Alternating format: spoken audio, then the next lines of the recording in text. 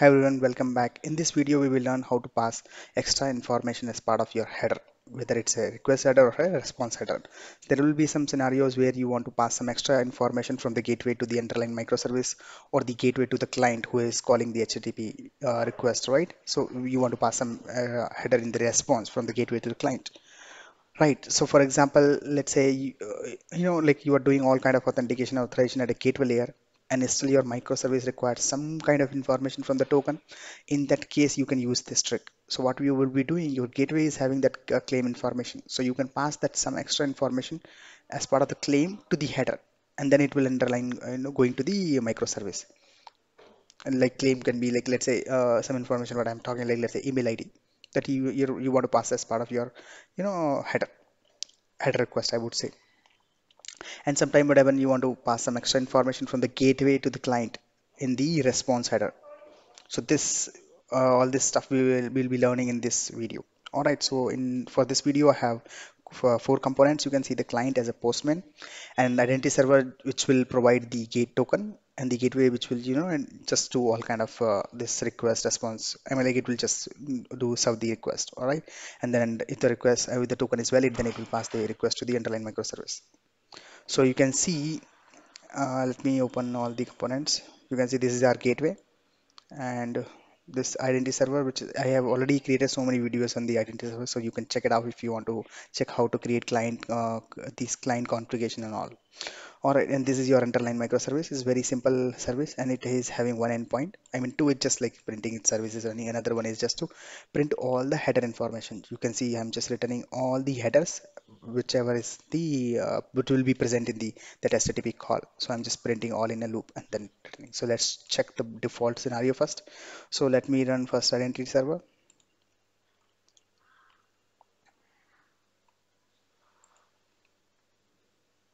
Okay, now server is up and running.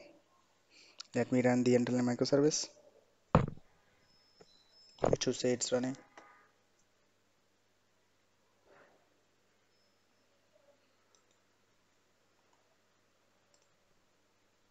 Yeah, so I started. You can see it's running. Now let me run the gateway as well.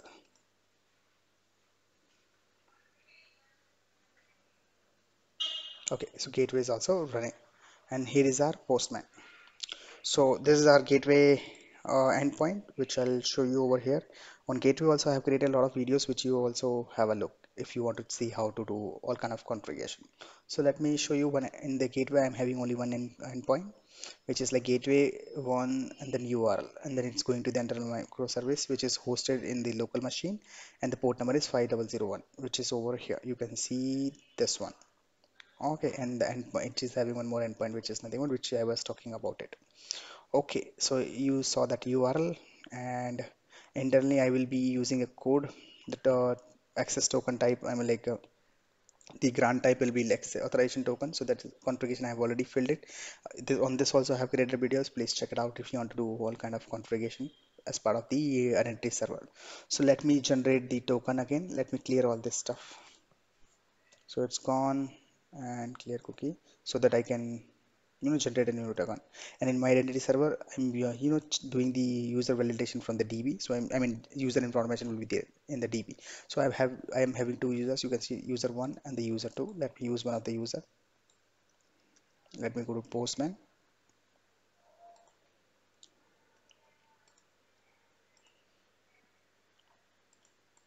Okay, so there's the token which will be, these two are gone. Let me delete them. Okay, so use this token. Now if I send this request, you can see these are the basic default headers I'm getting, like accept, this was the token, cache, content length, host, user management, and the request is come from the postman. That's why this is also coming as part of the header. Now this is like a basic information. This is a request header, and now I'll show you the what is coming as part of the response header. So these are the information is coming as part of the response header.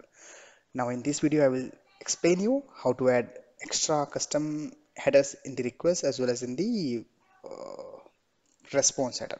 All right, so let me explain you this how you will be doing. So you need to go to your gateway. I mean, in our case, the gateway is the Ocelot Gateway configuration. So you need to just go into the oscillate.json file.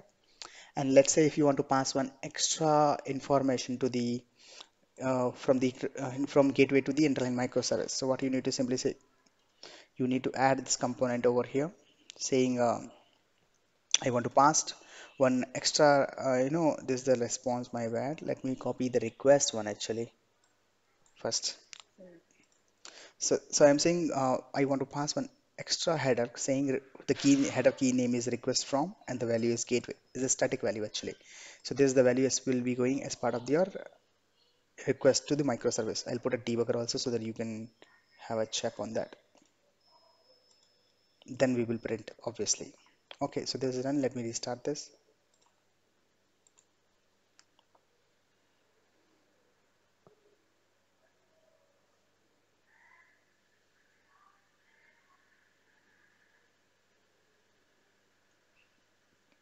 Okay, the gateway is running. If I try now request again, so it's coming. The gateway already injected the token inform. Sorry, the request extra custom header in the request body. So if I open this, you should see now one extra header coming called in the result view. If you see, yeah, you can see this extra information is coming. The key is request from and the value is gateway because that is what I have typed in the oscillate configuration and it will print here as well, which was not coming earlier. Okay, now let's say you want to, since I'm authenticating, I'm passing the token and token is having, let's say, some information like claim, email ID and other stuff also. I want to pass that email also as part of the request header. So for that, what you can do in Oscillate, there is something called, you have something called like, let's say, add headers to the request. There's a property, just like how I added for the static values.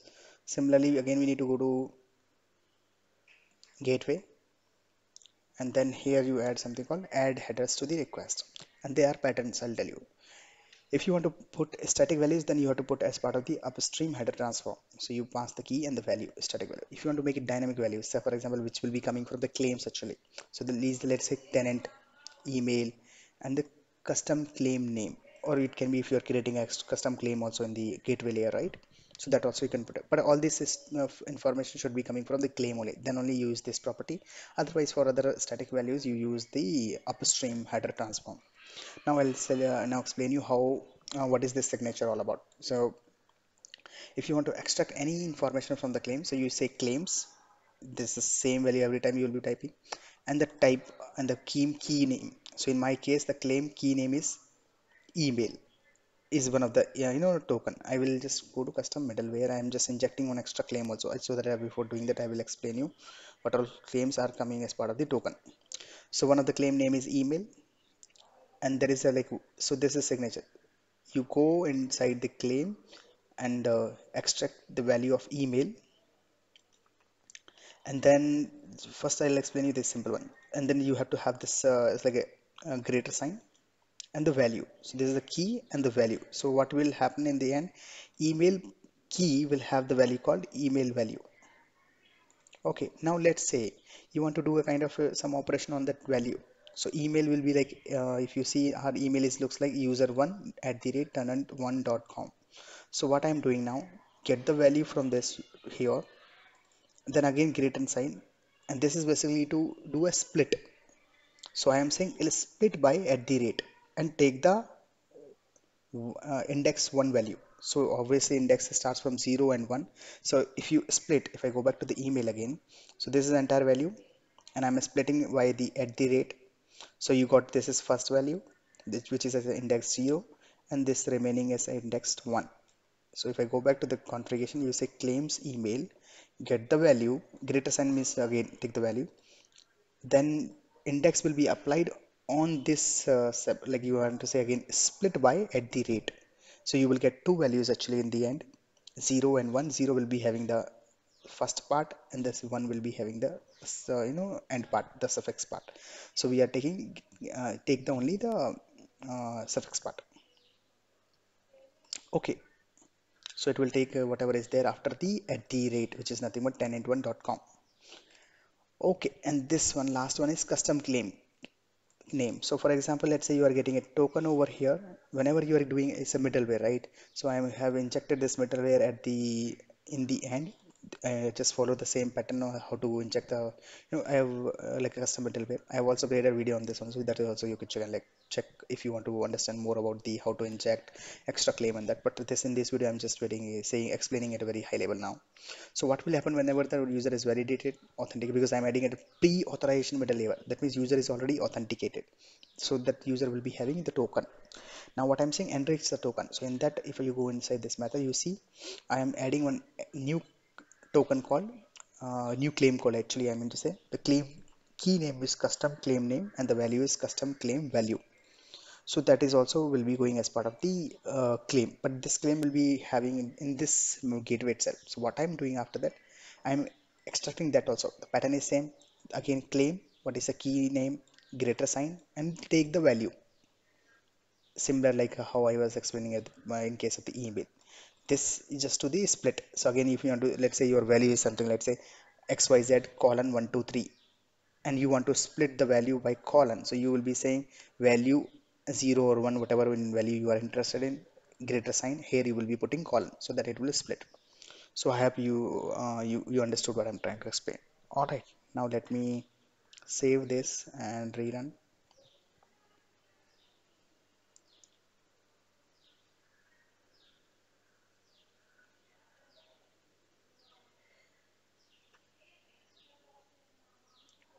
Okay, so now the gateway is running, and I have added a breakpoint in the gateway also this time. So when I execute this time, you can see still there is no uh, any information with respect to the email and all. Okay, let me send the request now. So the request first reads to the gateway, from UI to the gateway, and then if I show you user token,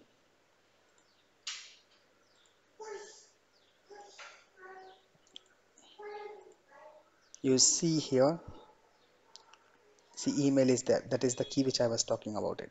And right now total is 17. Now if I go inside this enrich method, I have added one more. Now if you see, you should see one extra which I added just now. You can see custom claim name and custom claim value. Alright, so the token I have added, sorry, claim I have added into the existing claim list. If I release now, now request came to the centerline microservice, and let's see the header now.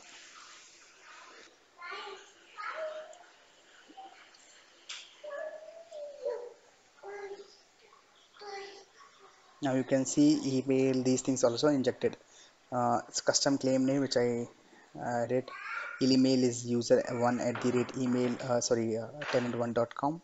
And there was one more key which I added called tenant, and there I was doing a split by at the rate. So and then taking the index 1 property 0 and 1. So index 1 is nothing but the tenant1.com. Alright, so these are also part of coming as a header. Let me release this. And now let's go back to the, you can see now this is what we added as static value, and these three we added as part of the dynamic value. You can see custom claim name, email, and the tenant. Alright, so this is all about the request header. Now let me see how I will explain you how to add the headers in the response also. All right, so for doing that, there is a property called downstream header transform. Similarly, like how we added for the upstream. So again, I'll need to go to gateway. I'll remove this gate debugger which we don't need now. Okay, so that is called downstream header transform. So again, it works with this static value only. So you'll have type whatever key you want to type and whatever the value you want to type. So I'm saying response is coming from gateway. Let me restart this. You can see right now there is no value coming like a response from. If we go back, there is nothing called response from now. Let it build it. Now we can see it's up and running. Okay, let me trigger this button. Okay, it came to this one. I'll release this. Now you can see one more extra property is coming called response from gateway. So I hope you understood what I'm trying to explain so far, like how to add extra headers in the request as well as in the like a response. A request header, I mean to say, and the response header. All right, that's pretty much about this video. Thank you very much.